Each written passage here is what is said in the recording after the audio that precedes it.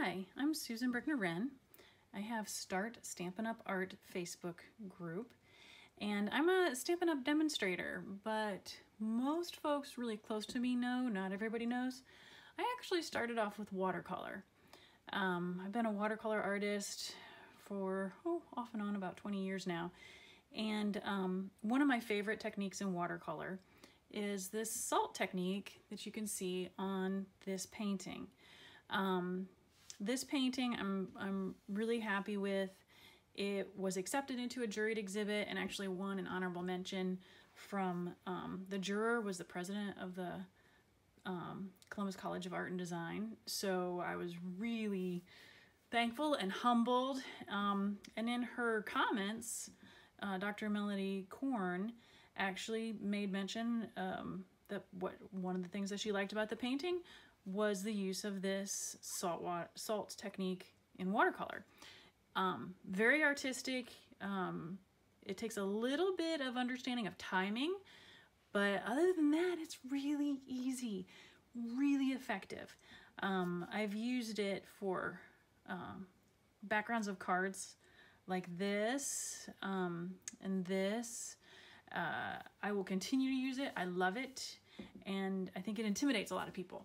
So what I wanted to do today was kind of show you my sweet little painting, and I can't neglect to mention that this painting was inspired by a card. I did a card a couple of years ago, went to a little show. The organizer of the show used my photograph of my card using all Stampin' Up products as part of their promotional material, and a woman came looking for that painting. I want that painting, and at the time I didn't have that painting. I had a card using Night of Navy and I forget which pink I used, but just two colors on the card. I don't have any more left. I should make some more because it was so much fun. And then, you know, she convinced me to do the painting. So I have this interesting cycle of watercolor and stamping and Stampin' Up and, you know, watercolor societies kind of playing back and forth on each other. So I wanted to show you that. And let me clear this away and we'll get going on showing you how to do the technique. Alrighty, I've got things kind of set up to go ahead and show you how to do the salt technique. It's a watercolor technique. Sorry, I have a puppy. The Rinker's Stampin' Up ink works amazing. Just absolutely perfect for watercolor techniques. Was one of those happy discoveries when I really started kind of crossing over the two different disciplines. So you do want the re-inker because you do want to be able to get some good saturated color. I have not yet tried the new Misty Moonlight, which is a 2020 to 2022 in color. It's got a little purple tone to it. Somewhat like Night of Navy, has that purple shift, and see what happens. I don't know if it shows on this card. This background was used watercolor paper and Night of Navy, and closer to the salt where the color pulls, you can see purple show through, that there's a good portion of a pink purple pigment, say that 3 times fast, in Night of Navy. And then, you know, some of the other colors I just love. This is Pretty Peacock, and there's definitely blues in there. I also will mix colors, so some of my backgrounds will have a dark blue with a lighter complement, just to, you know, kind of see what happens. They're so much fun. Everyone is different. I'll run through a bunch while these are drying, but you do want the stamp pads. You can use a separate container. I just use the lid of the stamp pad, but you want the re-inker. Always good. Watercolor can get a little bit messy, so it's always good to have paper towels on hand. And then here I have Stampin' Up's watercolor paper. It is, to my understanding, a cold press paper. Again, coming from the watercolor side, I was really happy. Watercolor paper, inexpensive watercolor paper, you will not get good results. It is the one thing you want to spend the money on. When I do my paintings, my larger watercolor paintings, I use Arches, which has been an industry standard, the best for decades and decades. This Stampin' Up's watercolor paper is really good quality. It's a good weight. It holds up. It does have that texture. So I've got, this one is just on a piece of cardboard. Don't need anything fancy. You do want to tape your watercolor paper down because the water and the drying can make things buckle. So you do want to tape it down. And this is just cheap masking tape. As long as you're not leaving it on for weeks at a time. Affordable masking tape. Again, this is just a piece of cardboard. I had marked off 4 by 5 1/4 because you can, if you want to tape really carefully, you can remove your tape, get that nice crisp line, and then away you go on a card front. So in this case, this is marked, what have I got, a 4 by 5 1/4. I would tape just a little bit in and know that I've already got a border. So there's just so many quick little tips for this stuff. So I've got that one on a piece of cardboard. I have my aqua painters. This set originally came with a larger round, is what they call these in the watercolor world. Great brushes. The price point's kind of insane for the fact that these are a synthetic brush that really holds the point, comes to a snap. Now the set is coming with flat in addition to the rounds. And yeah, that's a great. I'm looking forward to trying that. But I do have these. I've got their barrels are already loaded with water. I have an old mason jar with water. Lots of ways to slice it. Here's another piece of the Stampin' Up watercolor paper. This is just a clipboard. You know, you can use the front, you can use the back. Kind of nice. And then I cannot forget to show you and tell you that the Stampin' Up shimmery white paper, which I don't know if it shows on camera, it has a little bit of a sparkle to it anyway. It doesn't feel as heavy as the watercolor paper, but there's something in the way that this particular paper is made. It holds up. Not only does it hold up super well to the watercolor of the water of the watercolor, it gives you a little bit different effects. The blossoms look a little different. Sometimes the salt pulls a little more fine. Oh, that one I don't quite have all the salt cleaned off. It does leave, that shimmer shows through even when you do the watercolor salt technique. And then when it's done, because it's a smooth finish paper, you can stamp right on that. So I'm gonna go through, when we get done with these and they're drying, I'm gonna go through just all sorts of ideas I have about these. If only there was as much time in my world as ideas in my head. But this allows you to stamp and color even over the saltwater technique, especially if you have like this combination of darker and lighter. Just amazing possibilities with those, and each one's different. Here I did a pretty harsh combination where it would be maybe a night sky and a tree line or a horizon line, but just so many possibilities. So that's Stampin' Up's shimmery white paper. And so I've got those ready to go, and I just wanted to make the point, just really hammer in the point. You don't need a fancy backing material. This is just a nice weight cardboard that came from the end of a tablet, and I've been using that for taping down my watercolors. This is foam core. I think you can pick up a much bigger piece of foam core at, you know, the arts and crafts supply stores for $1 or $2. They're gonna get a little dirty, they're gonna get a little adhesive stuck to them, but they're lightweight and you can use them over and over and over again. So all good options. Alrighty, let me get going. I'm gonna start with, oh, the other thing I should point out about the shimmery white, you'll notice I've got it taped really close to the edge. I do have it taped down securely. It shouldn't buckle out on me. But by doing that, I can get 4 card bases. I can get 4 A2 card bases from one sheet. And, you know, I like to be able to do that and not have any waste. The 5x7s, I can get a card front, like tag components. These all have that watercolor background effect. I did these a year or so ago. There's that watercolor background and some dies with a little glimmer in there, and that was just cut with the biggest of the layering circles dies. So just so many ways to use this technique, so many ways to go. So my salt is just regular table salt.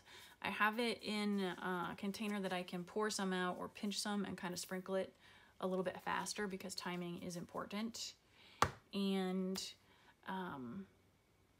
let me point out my September 2020 hostess code, because I am not one of those demonstrators that has a worldwide following yet.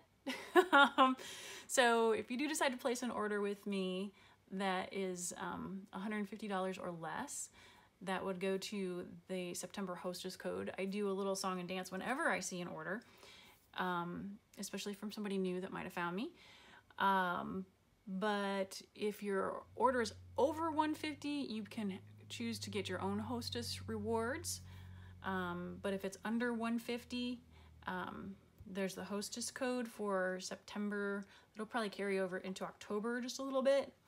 And then there's a huge, as I do try to kind of build my Stampin' Up group, there is a wonderful promotion if you're signing up now.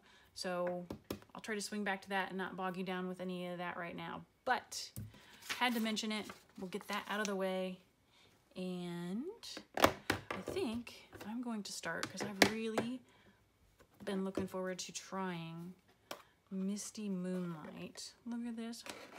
It's all brand new and it's about to get a little bit messy, which, just like my fingertips and my studio, if it's too clean, I am not happy because I haven't been having any fun. Gotta get these things some use. If they stay pristine forever, they're not getting used. So I am gonna add a little bit of water to these droplets. And just kind of, that is a very, like, you know, your re-inker's pretty saturate. Watercolor does dry a little lighter than what it looks. So do keep that in mind as you apply the pigment. But I'm just gonna wet, and see, I've got a little bit of pigment now on there, so I can get a little bit of a tint. And I'm just squeezing, because I've got water in there, I'm just squeezing that barrel a little bit. And I'm gonna coat the paper. With this textured watercolor paper, you can see I'm kind of letting it move down. That's why I'm holding it at an angle, letting it move down. And I'm kind of working back and forth. For this technique, I'd prefer not to have a bunch of skips in the texture of the paper. But this is not anything highly technical. It's basically just get a little bit of water all over it so your pigment moves.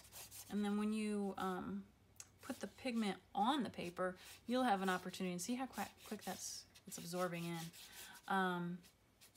But when you put the pigment on the paper, you'll have an opportunity to kind of move the pigment a little bit, see where you want it, and see how saturated.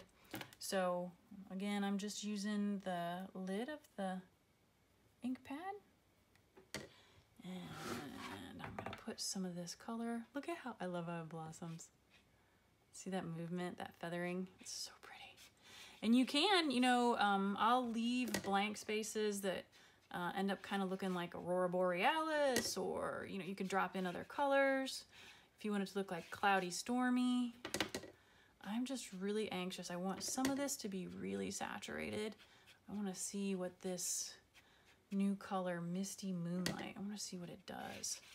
And then with the idea that, kind of like that in the middle though. Should I keep it? Should I let it? I like what it's separating, but it might be conflicting with the salt. So there it goes, done. The next one I can leave a cloud space if I want to. And yeah, you don't, I mean, there doesn't have to be any rhyme or reason. If you know you want to make like a hill look, you can play with it that way. I do think it's best to kind of go over the paper. Like I said, I'm not a real fan of super big skips. And then if I had put too much water on, ooh, see how that's moving? All right, I'm gonna show you guys one more thing because it's just fun. So this is starting to dry. I'm gonna get that wet up there again. And you can tell when it's drying by the sheen on the paper. So like a gloss photo paper is probably a little too wet for the salt technique. Let me just set that there so I don't make a mess. And see, I like that there. When it starts to go from really shiny to matte is when you want to add the salt. So like this area is a little too wet in here, but it'll do something different with the salt. So I'm just gonna drop, oh, that's gonna be awesome. I don't think this pigment is gonna disappoint me. Some of them, you know, they just kind of separate out into their own color and it looks really cool, but I think this one's got some purple in it. Okay, that's enough. That's just enough. It's messy, see? It's not on my hands yet, but it will be. So I'm gonna leave that level. You can play with it if you want movement. It's a little bit late now in the drying. You can tilt it and that sort of thing. I'll show you that on the next one. We'll do a couple of these. But you can already tell, I hope you guys can see it, where that's drying more, it's separating out and it's got like a pink purple component. Look at those already starting to blossom. Look at these where it's dry. Like seriously, how much fun is that? And if I wasn't jabbering so much to kind of show you the points, when I do these on my own, they're so fast. You do have to let them dry, but most often with the dry time, if I'm not chasing the puppy or doing a lot of laundry or swapping things over, I can be starting to do the die cuts. Like I use Heavy Whisper White to cut these. This is Heavy Whisper White that I just tore. But you can start, you know, if you've got like an afternoon that you're going to be crafting and you want to make your cards, or, you know, whatever with this background, it doesn't take hours and hours to dry. You can kind of tell this one's shifting and see the colors are happening. How cool is that? And that's on watercolor paper, the Stampin' Up! Watercolor paper. So let me set that aside. I'll get something else. Haha. So far I haven't like dripped mess everywhere. Okay, I think for this one I'm gonna see what happens between the Seaside Spray and the Misty Moonlight.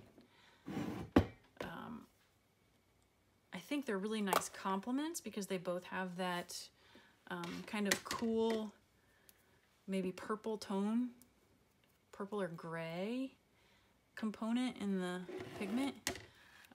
But I think they would look really good together. So there's a few dots of pigment. I'm gonna leave this here. For the folks that do not yet have the aqua painters, here's another. This is like a cheap brush. There's no excuse not to get started on this technique. This, yeah. I think it says it was a, well, yeah. It's a cheap brush. I got it like super early on. You could use brushes from the hardware store just to put the paint on. I do like being able to control, or just to put the water on.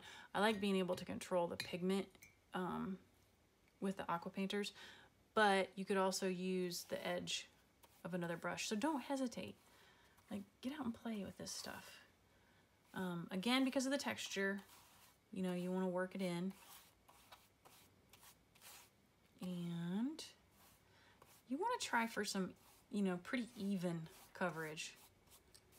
So I hope you can see that water is just pretty universal. So I'm going to start darker at the top with the Misty Moonlight, and ooh, I might need even a little more pigment. Let me get a couple more drops out. And it's funny, this is not a time-consuming technique, but it is a little bit time-sensitive. Oh, wow, that was already feathering down. Oh, I love that. I love to watch that happen. Isn't that cool? So we'll kind of bring in the outside, you know, vignette or a little bit of a border idea. Maybe a little bit of an idea that there's wind coming in. There we go. And you can, I tend to work lighter to darker, which is a general rule is smart. Since I did not do that with this, you can squeeze the water through, and look how that cleared. Can you see that? That cleaned that fast. All right, now we're gonna go into the Seaside Spray. And wow, they are similar in their color profile. I thought they would be. They're gonna look cool together though. Now see that lighter cool tone almost looks like the sky reflecting off of the snow. To me, at a glance, that's kind of what I see. And I put, okay, so this is blossoming up because I talk too much and I let the misty moonlight start to dry. And so because there's more water here, it's pushing up there, which actually looks kind of cool. I don't know where my little mister is. Oh, I do know where my mister is. You guys are gonna see fixes, quick fixes. I actually keep my Stampin' Up mini mister in with my plein air watercolor supplies. Typically. I must have moved it last time. All right. Here we go. Here we go.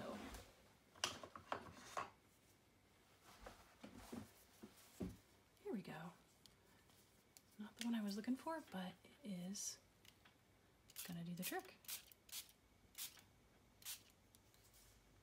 See, that changes up the texture as well. Ooh. Pardon me. So I'm gonna let that move a little bit. And I don't want that big drip to happen, so I'm just gonna tend to that. I'm gonna let that go. It's gonna look pretty cool.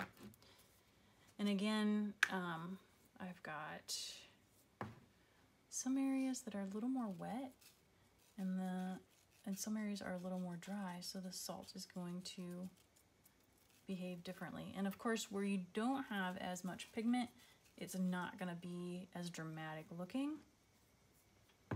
But I think when that's done, that will be a beautiful snowy hillside to a dark sky. How much fun. I do love the way those are pulling and separating. I like seeing that contrast of color. And you know, when you play with these different pigments, you can go after what you think is most appealing to you. But everyone is different. And so, you know, folks that get these cards just really love them. I've got a friend of mine, I used this technique on a Christmas card a couple years ago, and went to her house and she had it framed. My Christmas card was framed and hanging up. So that was really sweet.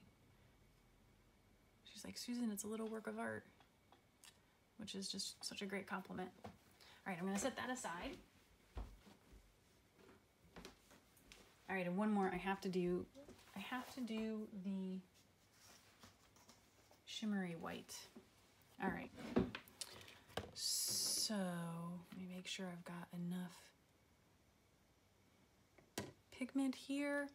Now, as long as I don't leave a puddle of water in the top of the ink pad, I'll just close that up and that extra ink will stay in there.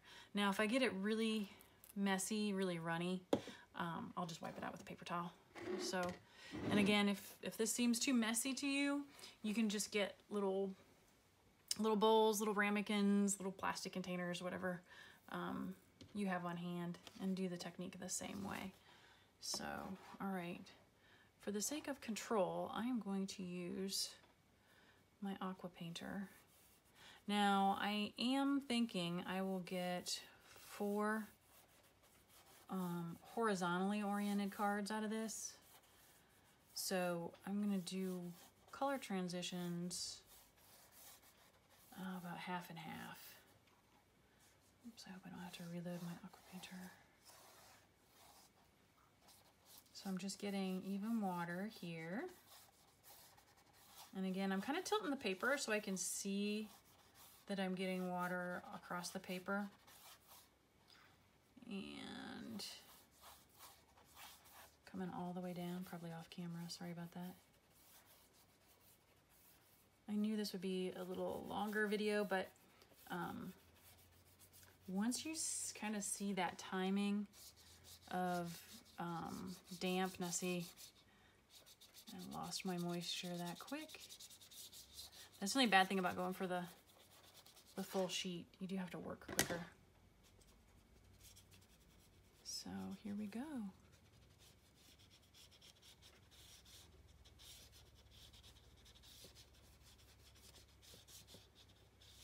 Just work that pigment.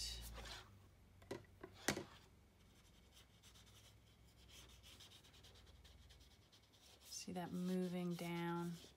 Oh, I like that streaming. It's happening right in there.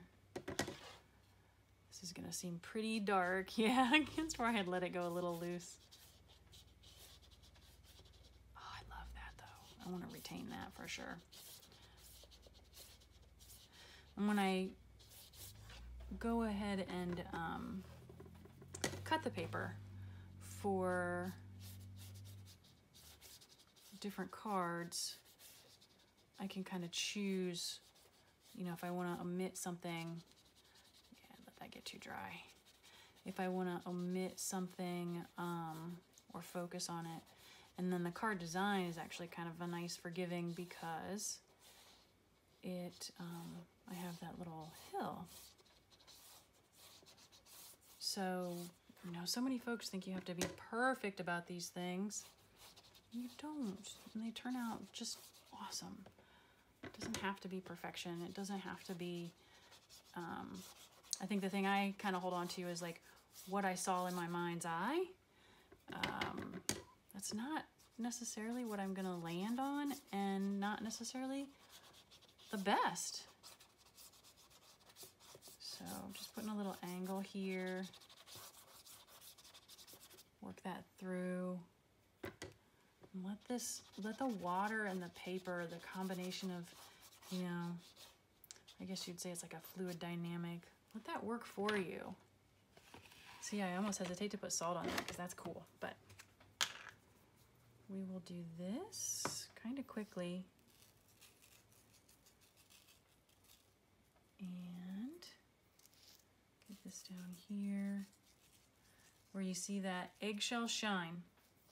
Portions of this have dried just that quickly, and they're not going to get the blossoms, but a lot of those portions have this great bleed back and this like feathering that you get with the water. So, alrighty, I think that's good. I'm gonna clean up a little bit, let these dry, and I'll be back. Alrighty, here we are. The watercolor has dried. The salt really did the trick. And this is the watercolor paper. This is the one I did with just Misty Moonlight. And you can see, I hope the camera picks up on it, I just left the salt right on there. Some of it'll dissolve just a little bit. Mostly what it's doing is it's pulling the pigment to the salt. But you can, if you can't see it, maybe you can hear that that's still there. So the first thing I do when it's fully dried is, you know, rub that off.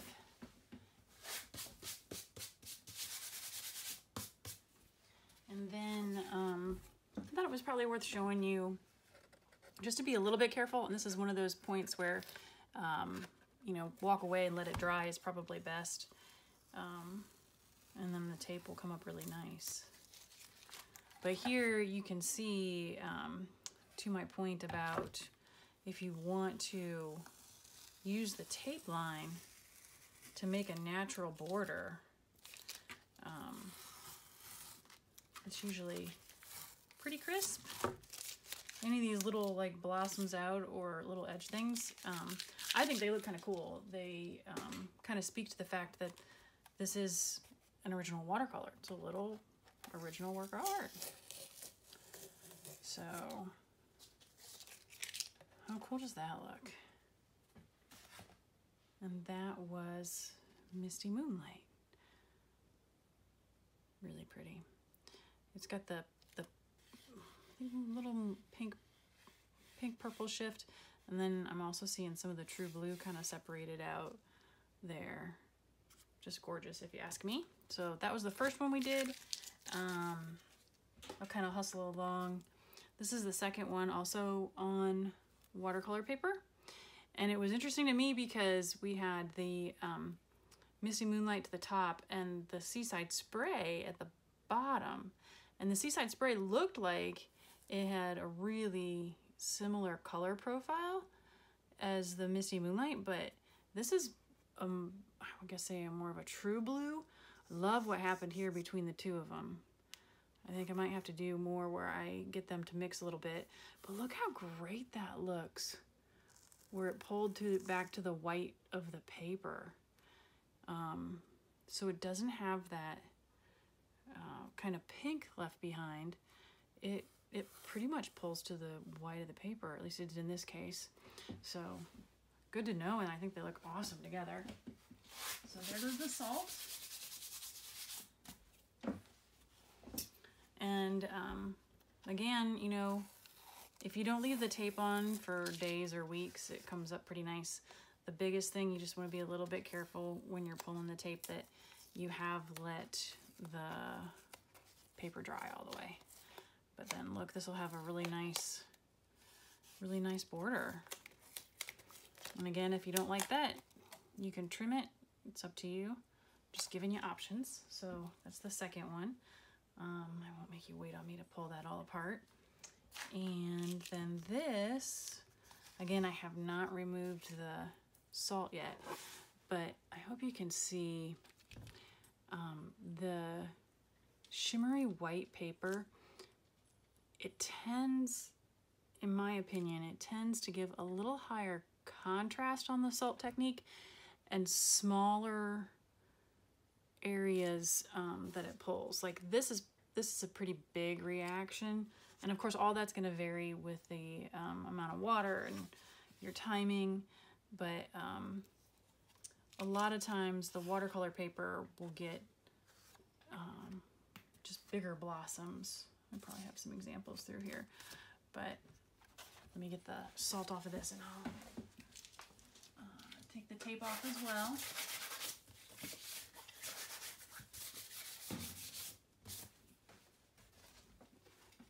Love it. Just, it turned out differently than I thought. Like this with a little downplay really looks like some snow moving in, but you could flip it too and have that be kind of a horizon line and, you know, set, especially if you did the white, like this deer on purpose. I put the bright white deer from the, oh, what's the name of this die set? Snow Globe Scenes dies. So I put him purposefully against the dark and let the lighter there. So it's, you know, it's all fun. It's all just playing. It's all just seeing what you see when the watercolor is done. The salt and the watercolor are done doing what they do. So yeah. And again, just take it easy if, as you start to pull the masking tape, if you notice the paper starts to rip, this is behaving just fine for me right now. But sometimes you'll kind of catch it. Then all I'll do is I'll just, you know, pull up the tape from the opposite direction and just go easy so I don't ruin it. But these are coming apart nice and easy. So I'll get 4 nice card backgrounds out of that one sheet of shimmer paper. Alrighty, so super quick I laid these out because I'm typically not much for, you know, pushing anybody or, you know, kind of promoting that way, but this is a good starter kit promotion they have running now through September 30th. What they're doing is the $99, you choose $125 worth of product. You don't even have to pay shipping. It is the $99. $25 worth of product, and you get what they're calling a get and go starter kit that comes with some pre-cut components. There'll be links to make some really nice projects, but they've got everything you need, including little rhinestone basic jewels and 2 stamp sets. This they have selected for you. This is, but it's total bonus. And I, you know, could give a guesstimate what the paper that they've got pre-cut and kind of set for cards and some card designs. I could give a guess what that's worth, but just know it's above and beyond. The Queen Anne's Lace stamp set here in the US is $17. The So Much Love is $20, and the jewels are $5, so that's $42 bonus on top of the $25 bonus and not paying shipping and handling. So it's a great time. I would love to have you as part of my team. I'd love to have a team that I call my starting lineup, and be able to, you know, exchange ideas and projects and work together, and just kind of get that going. But if you're interested, you can contact me, message me, and let me know. Let me get rid of all that because I wanted to show folks some more. I kind of, you know, my catalogs are always so dog-eared and tagged up. But when I look at this technique and I look at, see, my bookmarks are previous backs. This was just Seaside Spray. And so there's some interesting color. But I thought it would be kind of cool when I look at the Dove of Hope. The dies have kind of some void spots, some see-throughs, some pop-throughs.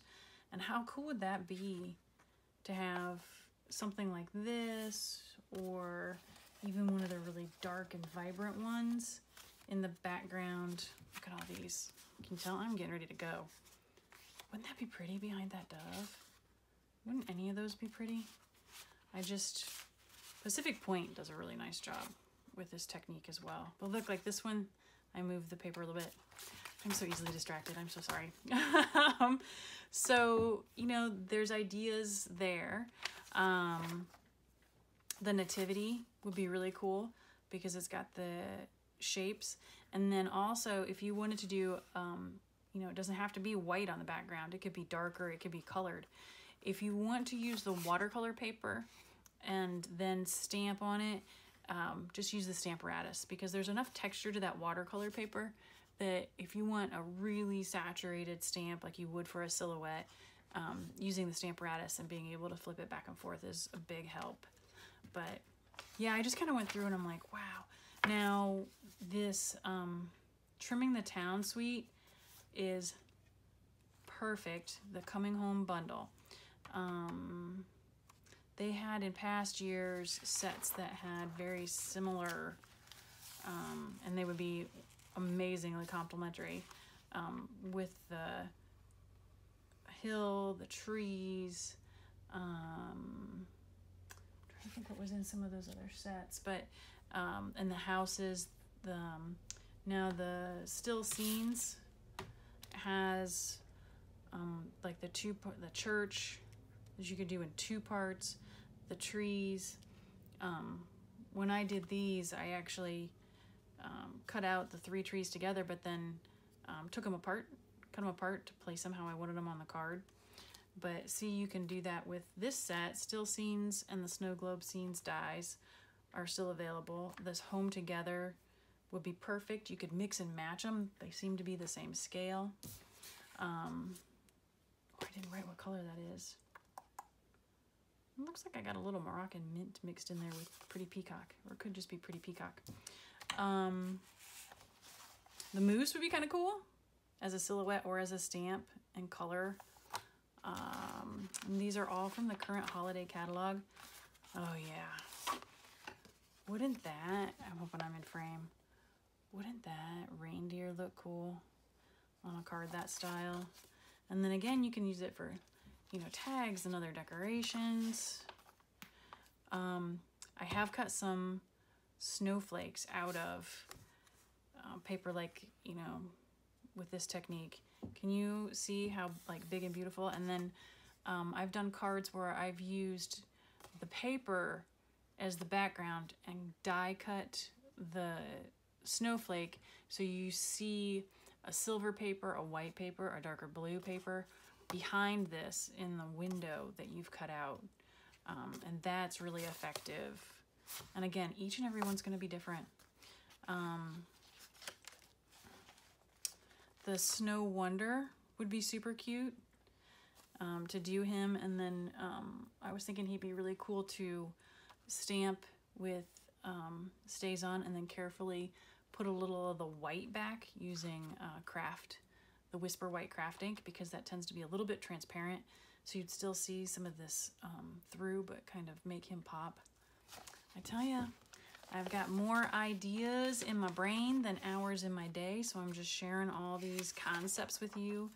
And if you do anything, let me know. Post it to the Facebook group or give me a shout.